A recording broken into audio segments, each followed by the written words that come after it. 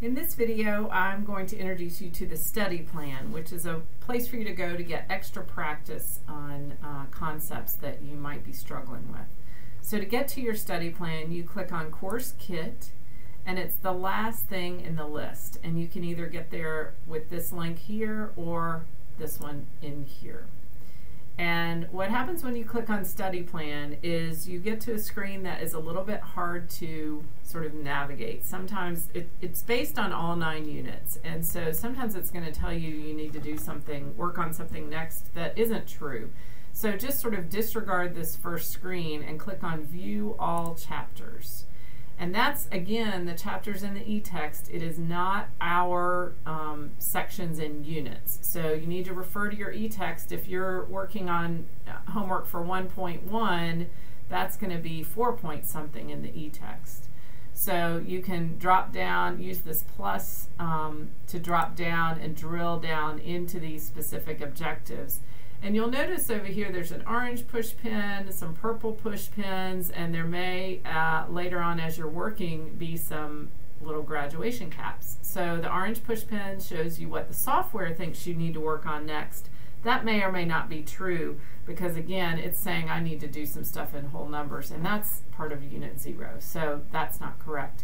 So you need to focus on using your guided notebook to help you figure out, to drill down to what you need to get practice on.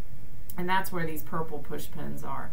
So if you select something that has a purple push pin, you see within here some of these have little graduation caps. So I'm done with some of them, but some of them are push pins, and that means I need to practice that.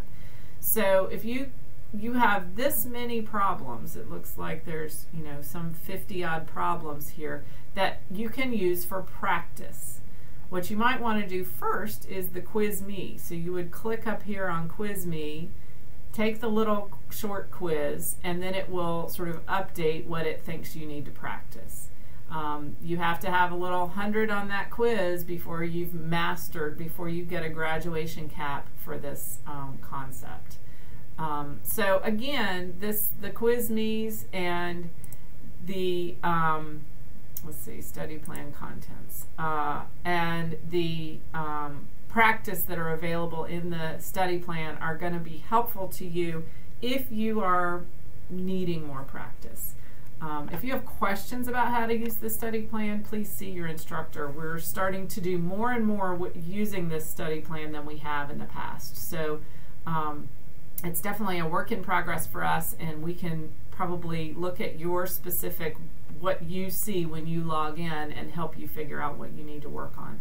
But remember, for now, this is just practice. It's really not going to count as a homework or anything like that. So it's just an additional tool for you if you need more practice on something.